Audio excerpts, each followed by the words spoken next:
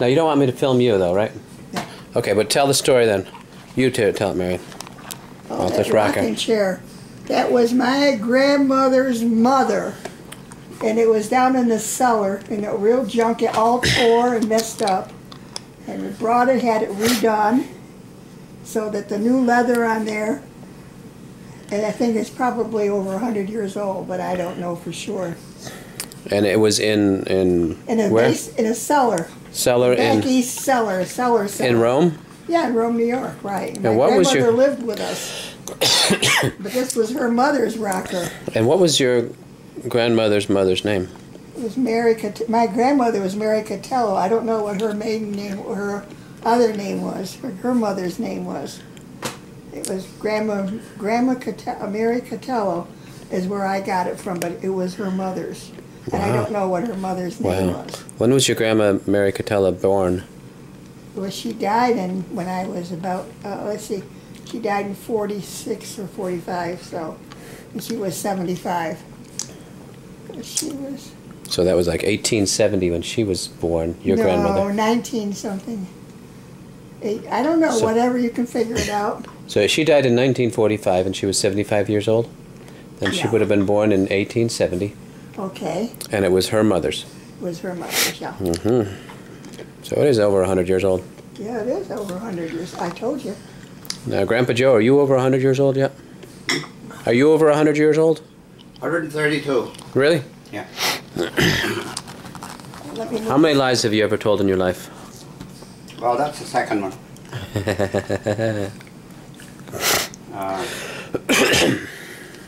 Okay, I can think of something. I think I wrote about this a long time ago. The first car I remember my folks having was a Model A Ford. And I remember they had a little crib or something that hooked on across the back seat where the back seats were. And they put me in there, I guess. And I remember waking up once and seeing lights like the city, and my mother was driving. And I fell asleep. I just got that little glimpse. But I think this is when her father died, and she was driving the Bayonne. And you know, cars weren't that dependable in those days. 1930, I don't know, it was 34 or so. And she drove by herself from the shopping to Bayonne in the evening, I guess. Wow, with you. Okay, the other memory I have which ties into that is feeling lost and looking for my mother, and all I see are black dresses. You know, because I'm about that height now. About halfway up on the average woman's leg. And I panicked. I was crying and crying, and finally my mother kicked me up. Okay? Now, when we first got here, Marion grow roses, and she'd say, "Oh, smell these roses, how nice they smell." And I'd say, "Ah, it smells like a funeral, reminds me of a funeral." And every time somebody said something about flowers or asked me to smell them, I'd say, "Oh, it reminds me of a funeral." And then I started thinking, how many funerals have I been to? My other grandfather died when I was 14, and I don't remember any flowers. And when my parents died, I don't remember any flowers as such, you know. So I think it goes back to my grandfather's, my mother's father's funeral, when I was so scared. And there were flowers, and I associate that flowers with the funeral, and so every time I smell flowers, it does smell like a funeral. Now maybe there's no sense to that, but I don't know where I got this idea that flowers smell like a funeral. Yeah, it's up here, because I've never been to that many funerals. And that simply isn't true. Now I like the smell of flowers. Now, what do you remember about your mother's father? Nothing. He died when I was 2 years old.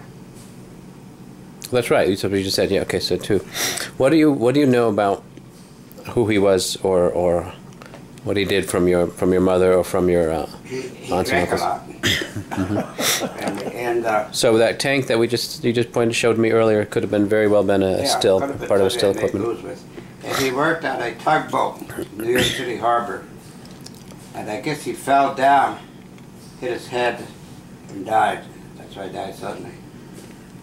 And then my dad said something to me once about when they were going together. He took my mother's father, his future father-in-law, to work, and he had to help him down the steps to get into the tugboat because he drank so much. And then both of his sons, my two uncles, my mother's two brothers, both drank a lot. I wouldn't call them alcoholics, but they drank too much. Too much. And, the weakness runs in families. yeah, definitely does, yeah. Anything else that you know about him? That's all I remember about him. Okay, we have that one picture with him and the family. That was my father. That's my father's. That's your father's, right. Oh, so we don't have a picture of No. your mother's His name father? was John.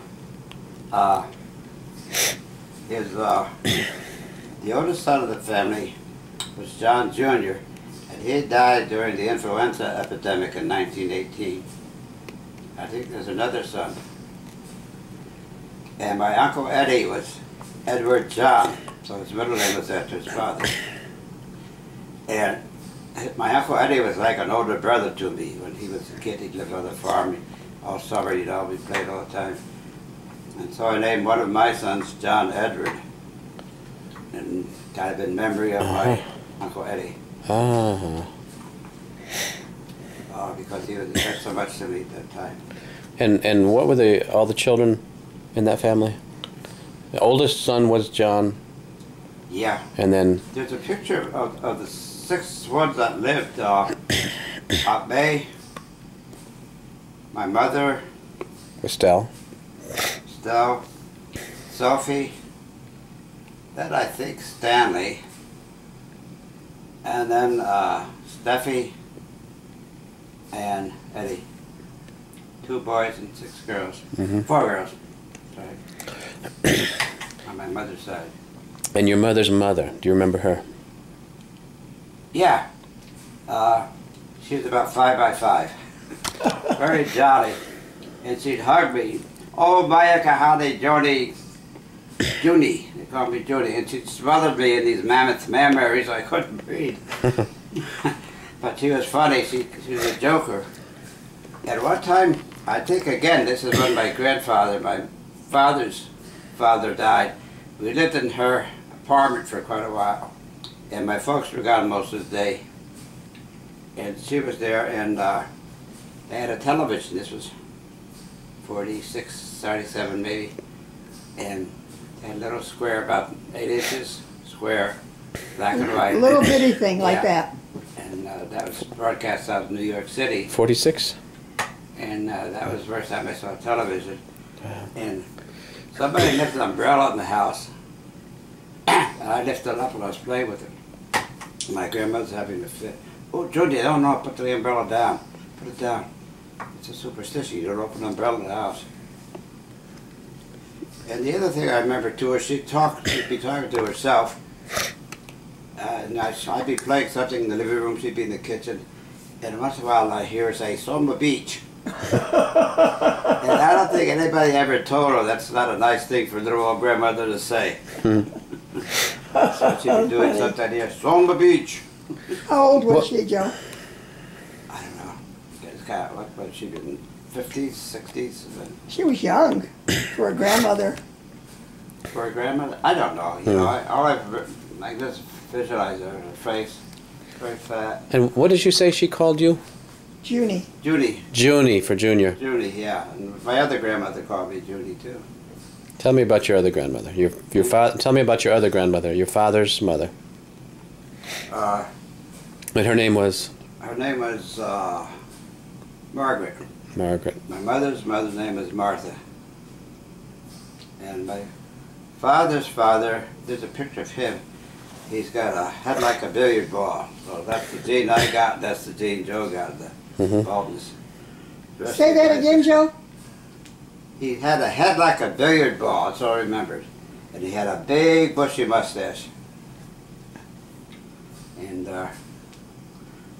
my grandma would come up to our house quite a bit during the summer. She was diabetic. Both of my grandmothers were diabetic. And my mother's mother had, I guess, one foot cut off, and then the ankle, God. up at the hip, you know. And eventually she died, but she was overweight. My father's mother was not overweight. She had insulin shots. And she'd stay for maybe a month or more at our place, I guess. I don't remember. But one time there was nobody around. My Uncle Stanley worked there, I guess, and my parents. There was no adults around to give her insulin shot. So she said, Junie, gotta give me my shot. And I was about 14 or so, I was scared to death. Stick a needle in this little old lady, and she rubbed alcohol on her arm. She got all set up, and she's like, oh, just jab it. And like this. But I jabbed it, I squeezed it. It's okay. She said, okay. Maybe she was writhing with pain inside, but she had a nice smile on her face. And she said, see, nothing to it. And she was very nice, but you know, my grandparents didn't talk English very much, so I didn't have much of a relationship with them. So I'm glad you kids had a better relationship with your grandparents. But you would go to see them then once a year or so, or what? Oh, yeah, I don't from time to time maybe to go down there. One time during the war, meat was rationed among other things. We raised pigs. And so we butchered a pig, and we took a half down to relatives in Pennsylvania. In the back of that station wagon I was talking about, parents sat up front, then me. This was in February when it was cold, and I don't know, I wasn't in school, maybe it was a break dinner or something. But it took about a week, and my dad said, if anybody stops us, we're just taking this pig to give to our relatives. Of course, they were going to sell it. And I don't know just who they gave it to. I guess they gave it to somebody who knew a butcher, and they cut up to half a pig for meat, because meat wasn't that easy to come by. No, it was rationed. You only allowed so much a week. Yeah. But nobody stopped you? Yes. Nobody stopped you on the way? Nobody stopped you on the way? I got a side question on that then. Where did you keep the pigs when you raised them? Do you remember that? In the barn. The barn that was called the barn? The garage. Yeah. Okay, then there's a pig pen there. And then we fenced it out. And they run around in there. I think we usually had two. And one year we raised, what the heck is that? Was this at your parents' house you're talking about? Right across the road from the house, yeah, very close to the house. We raised a plant that you get canola oil from. Rapeseed? What that? Rapeseed? Rape, yeah. Yeah, rape. Rape. And that stuff, that had an awful smell. And you know, we'd have the door open in the summer and you get that smell coming in the house. But when the plants got so big, we let the pigs in there and they just loved it and they just ate a lot of that. Canola oil doesn't smell at all. That's why I use it. Yeah, but the plant smelled. It really? Yeah, terrible smell. What kind of a plant is it, Joe? What is it? I don't know. Go about it. Is it considered a weed? I mean, a green, well, or it's a green or what? It's a crop if you get canola oil from it. But it doesn't come like a bean or a crop, like I don't know. Like a spinach. The rape. Is it more like? Does it look like wheat, or is it tall, grassy? I think it's about 1.5 feet high. It looks like spinach, in other words. I don't remember. In the 1940s. So, your father's father, what did he do for work? What did he do for work? Your father's father. He worked at that time at Standard Oil, which is where the Rockefeller money came from. It's oil business, and then it became Esso, then it became Exxon. Remember Esso? What did he do? I don't know, just a laborer, I guess. In the refinery? I don't know. Okay, but since Dad never told me. I asked so much what he did. He just said he worked for Standard Oil. Yeah, so I'm not just a laborer, whatever they needed laborers for. And then, just to dig back a little bit, do you know anything about the generation before them? Your four grandparents. Do you know anything about the generation before your four grandparents? We know a few names from, I think maybe from research, but about who they are or what kind of stories that were told. In other words, his great grandparents, right? Right. My mother said her parents had money, and that they traveled back and forth to Europe by boat. When she went, she was a little baby. She doesn't remember anything about it. Your mother went? She went twice, yeah, back to Poland. They had a fair amount of money to travel by boat twice. They were called Rusapolskis, I think, which I thought Poland bordered Russia, but it doesn't. There's Ukraine in there, I believe. But anyway, there's some relationship there, I guess. Rusapolski. So, well, the Rus is a different people from many of the Rus is a particular people that actually were, I think, originally Norse. What were they called? That's about all I know there. Rusapolski and my father's family, I think, came from an area where they did coal mining. And my grandmother's father was something comparable to a sheriff in their community. And he had 3 wives. His first wife died. My grandmother was born to a second wife. She died. And then he married a girl that was about the age of my grandmother, who was 18 or so at the time. And he brought her in the house, you know, very domineering, very rigid type structure in the family. He said, you will call her mother, you would treat her with respect, she is your mother. Woman the same age as my grandmother. So she said, I'm not going to put up with this. So that's why she left. For your grandmother? My father's mother, that's why she came to this country. I think. And her name was Maka? my father's father, came to escape the draft. Which is very rough in those countries, you know. And why my mother's parents came up here, I don't know. They all came basically for a better life. And so I think of that when I hear all this trouble about the Mexicans and the Central Americans immigrating here. Yeah, there are some with drugs and some criminals, some, but most of them just want a better life and ease of living. Absolutely. They want a better life for their children. Do you remember any of your great-grandparents, Joe? Great-grandparents, I never knew them. They were over in Poland. They never... None of them ever No, came never over. came here. Okay. No, I don't know anything about them. Let's see, and then... I never talked much about that. They were Americans. No, they weren't greenhorns. Greenhorn just got off the boat. That was the expression. And your father's family, he was the only boy. Only boy, he had 8 or 9 sisters. Do you remember the order of the sisters? Really? A lot of sisters? Do you remember the order of the names and the order of the sisters? Steffi was the oldest. Sister Gemma, who was Julia, she became a nun. I thought that was on your grandma's side. No, on my father's side. Okay. Mary and Bertha was the youngest. My dad was in there. I said, we got a picture of them. Yeah. I think we have the names on them too. Yeah, I think Marianne, my cousin, I think we figured it out one time. We pretty much figured out who they are and wrote it down on that picture. But you know, when you get into genetics and biology, I never did much of this, but if you figure out the odds of one child out of 8 being one sex and all the other 7 are another sex, the chance of that happening by chance alone is extremely small. And there are families, like they were the Tables. Remember them in Beaver Falls? There were, I think, 8 boys. They finally had a girl.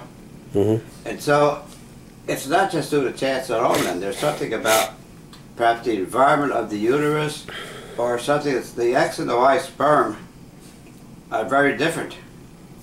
And there's so for some reason maybe only one sperm will reach the egg to fertilize it. So there's other things involved if you see something, a family has just a lot of one sex. It's not due to chance. It's due to something else, and it's probably not much research on it because it's not a defect or anything.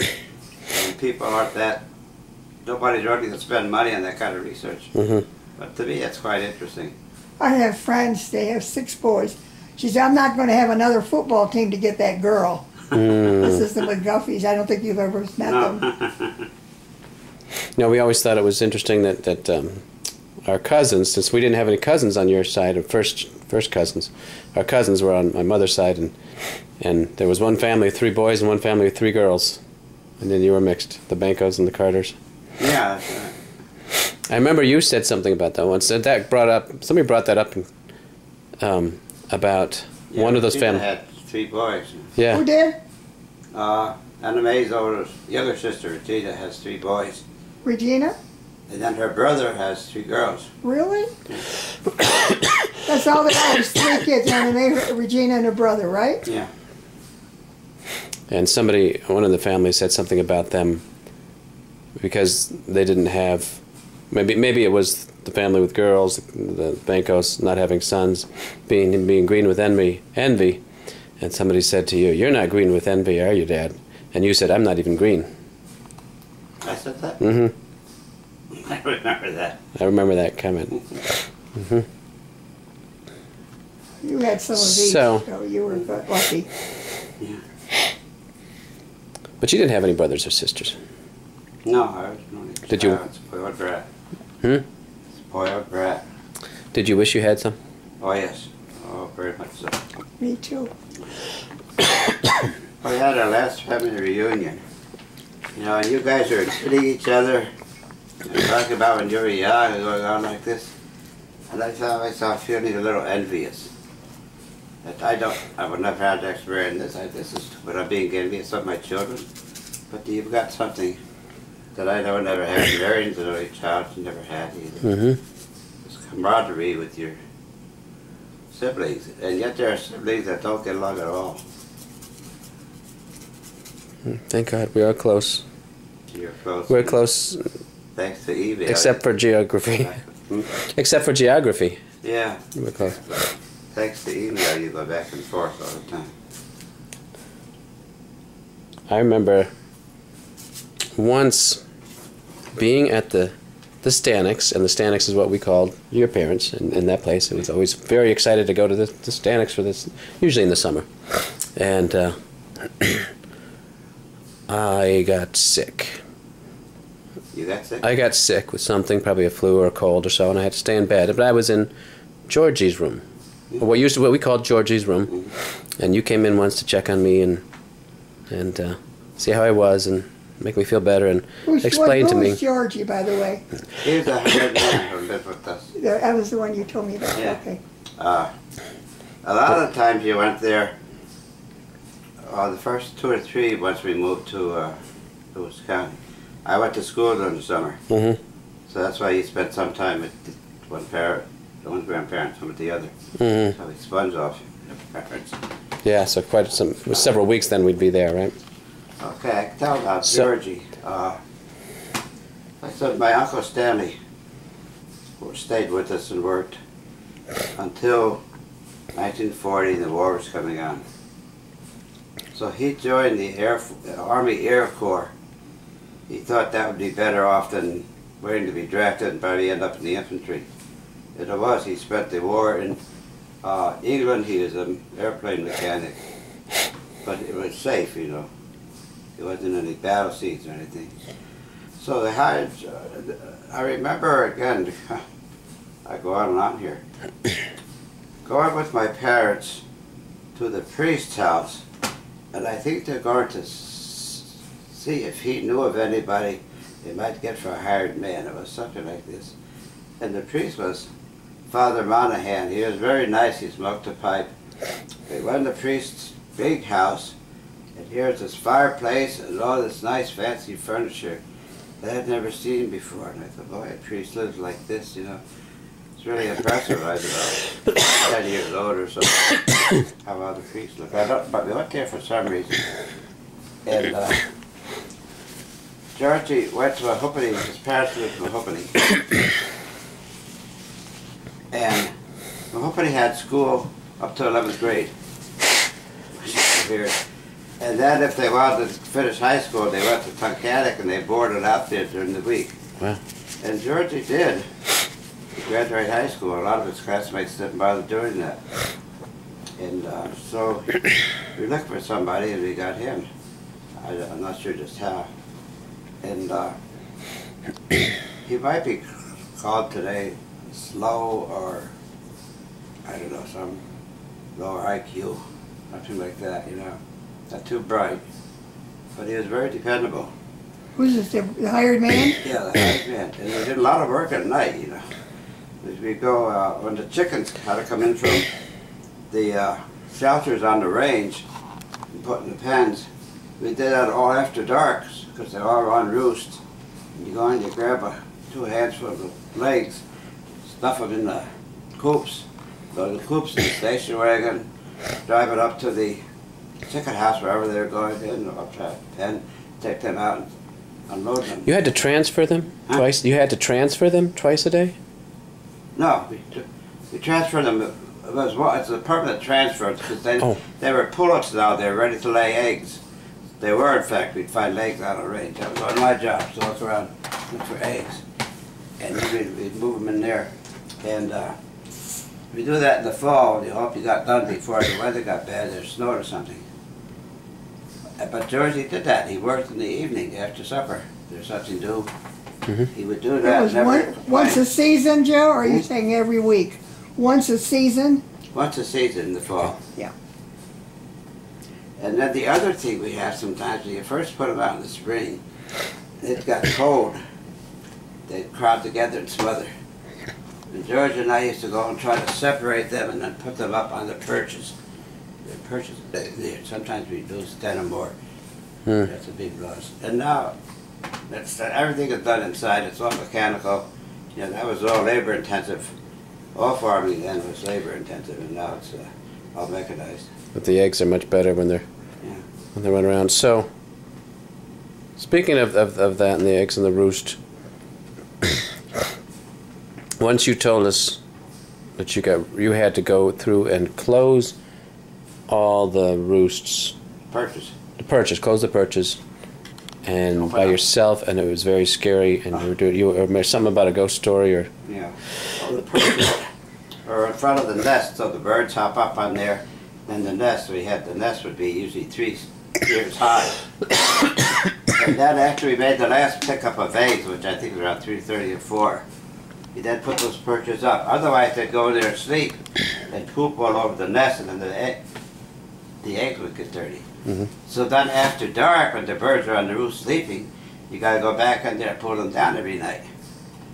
And the chicken houses, remember, Bill, were scattered. And they were built in the 1920s, and the idea then was to keep them separate.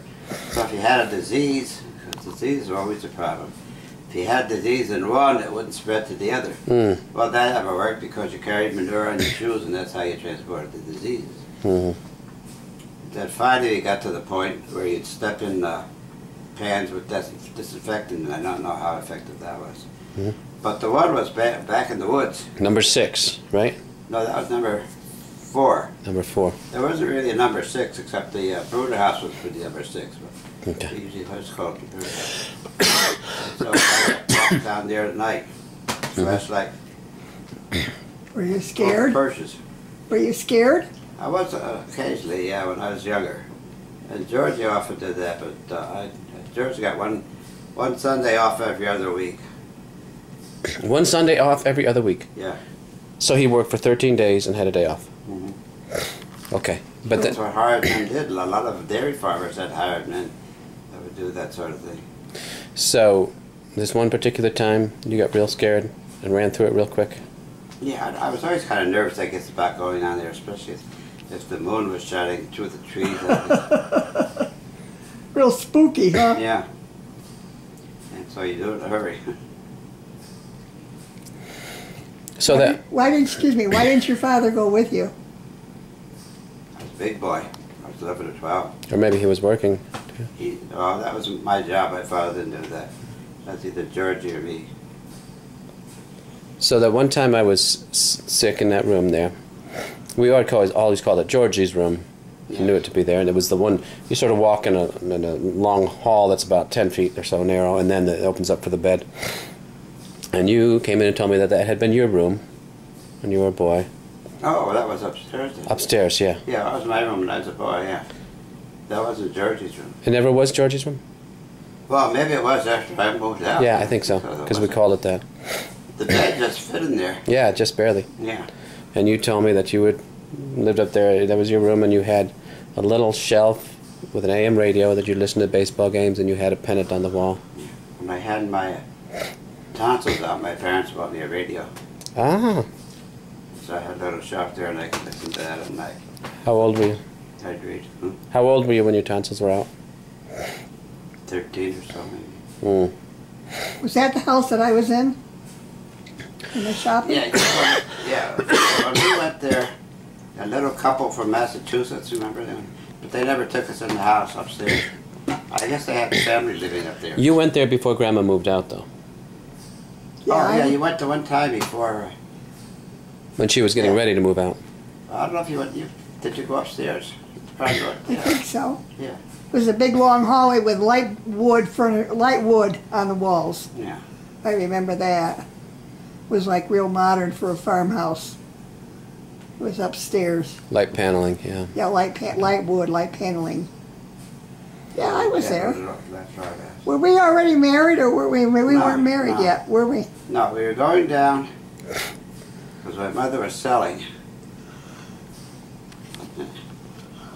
We were married when your mother sold the house. No, we weren't married then. No. And I was living in Scranton and came up with my mother. You did? And that's the first time you met her. So I remember that, and you two hugged. Oh. Sort of. Okay, I tell you another story about this. Now, then hold up. Remember the top of the stairs of the hallway? There was a switch, light switch. The push button one. The push button was on the bottom. Oh. But on top it was like a gold-plated globe. I never saw anyone like that. It probably was not up to any code, but they didn't have any code then. And it had a very loud click. Yes, and you turned to the right and it clicked. Yeah. Yes. Turned off and on, but click. Yeah. So when I was older and I had my driver's license, I'd come home late. And the hallway was perfectly black, so I put the light on at the bottom. And then I got to the top of the stairs, I would click that light, and I could hear my mother roll over, and she'd look at her clock. Mm. And the next morning she'd say, "What time did you get in last night?" I'd say, "Oh, about 11. She said, "It was not, it was 1:30. Mm. So being a smart-ass teenager, I'd say, "Oh, if you know, why'd you ask me?" Oh, But she'd do that every time. She'd hear that click. She must have been waiting for it. yeah. So, Half asleep, but waiting for it. so when you were a teenager, what did you do in the evenings? Hmm? What did you do in the evenings when you were a teenager then? Oh, we stayed home, listened to the radio quite a bit. Yeah, yeah. When you went out, That's what the did fourth. you do? That's the third lie. Okay, that's censored. No. What'd you do? What'd you do when you were a teenager? When I went out with your mother quite a bit. Mm-hmm. I didn't go out much. Roller skating Saturday nights, that was a big thing. Go roller skating in Tunkhannock. Did you go through a rebellious phase? Did what? Did you go through a rebellious phase? Not terribly, I don't think. Maybe internally, but not to my parents. You weren't allowed to, Bill. Mm-hmm. We weren't allowed to be like that. Well, still, if you do it internally, you're sort of, I don't know. what does that mean? just, Doing stuff that you're not supposed to do and trying to get away with it.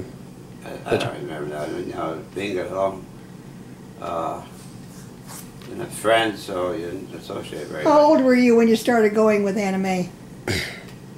Oh, 18. So you were a little past the teenage stage. Yeah, I was the first. That's my first year in college. We Okay. met that What did summer. you do before younger years of teenage? I went roller skating quite a bit. There was a dance we went to once in a while. I guess. Who's that's our we? license. Who's we? My friends and I. Okay. And I remember hitchhiking to go roller skating. I think Georgie and I did that a couple of times. You walk out to the highway, which is a mile walk. Stick your thumbs out, and somebody would recognize us. I guess in the Tunkhannock. I hitchhiked from college a couple of times. It's Really? about a 4-hour drive if you're driving in the car all the time. And it was okay hitchhiking? You get rides? Yeah, It was safer then, Bill. Yeah. It was, wasn't it, Joe? It was safe. But not today. No, not today. So, tell me about the girlfriends you had before you got married. I really didn't have any. Who did you fool around with, Joe, in high school? Huh? What did you fool around with in high school? Nobody really. You were gay? No. No, I don't know. We just didn't They didn't go have very that back much. then. Yes, they did. You know, skated with girls at the roller skating place. Never went steady with anybody, anything like that. Never got serious. I was going to college, you know, ever since I can remember. That was understood, just like the sun's going to come up in the morning. You're going to go to college. Mm-hmm. What was college like for you? First year was very rough. The school I went to was about 200 kids from first grade to 12th grade, same building. And I got to college, and there were about 10,000 students and 10,000 kids. That's a big jump. Mm-hmm.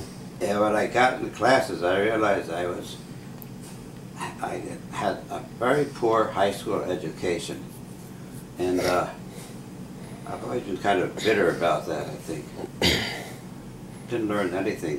The math teacher was the only one who could control students, didn't have a discipline problem to speak of. And the same teacher taught me, I think probably 7th grade English, 8th grade history, biology, chemistry, and physics. Mm. She's a hormone teacher. And they said, there's lab equipment around, you know. I said, aren't we going to do anything with this lab equipment? Aren't we going to have any experiments? She said, well, there are too many people, we can't do that. Mm. And most of the kids, 25 in my high school class, most of them are in the FFA or FHA. Mm-hmm. And there were maybe two or three that took the business program. And I took an academic course, I was the only one. And the math program ended. I think the last math course was geometry, 11th grade. And I asked the math teacher, would she teach? I'd be that trig. She said, yeah, well, if you could get 4 other people, or 3 other people, so the class of 4, I'll teach it. So I went around, knowing kids I knew in 11th and 12th grade, you know, that was smart. They want to take a trig course. Nobody would. Mm. Nobody would. And when in the chemistry, there are problems at the end of a certain chapter. I'll never forget this either. And the teacher said, well, if you're not going to college, you don't have to bother trying to do these. So I tried to do them and I couldn't. And I had to go up to ask her help. She was a hormone teacher. And she'd fiddle around and then she'd tell somebody, be quiet, stop talking. And it soon became obvious to me that she didn't know how to do it either. Mm-hmm. So I got to college about the 3rd week of freshman chemistry. There are these problems again. Mm. Ironically, about 15 or so years later, I find myself in Beaver Falls teaching chemistry, and that's when I learned those problems. That's when you learned? So if you want to learn something, teach it. No kidding. You have to. You think you know it until you've got to explain it to other people. Mm-hmm. I'm getting thirsty and hungry. You want ice cream? Yeah. I didn't know that you liked ice cream. Hmm? I didn't know that you liked ice cream. Oh, he's crazy about it, Bill. Do you?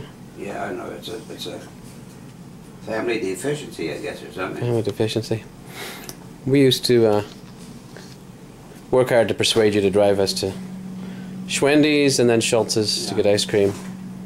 We'd have to dig out our allowances out of the 35 cents a week that we got. Oh, I paid for it. I wasn't that cheap. No, not all the time. I didn't? Yes, not all the time. Huh? You would have us pay for our own ice cream most of the time, I think. I was pretty tough then, huh? You were, yeah. But we'd make you learned the value of a nickel then, huh? And the value of ice cream. You learned that a nickel doesn't buy much. Yeah. We learned the value of ice cream too.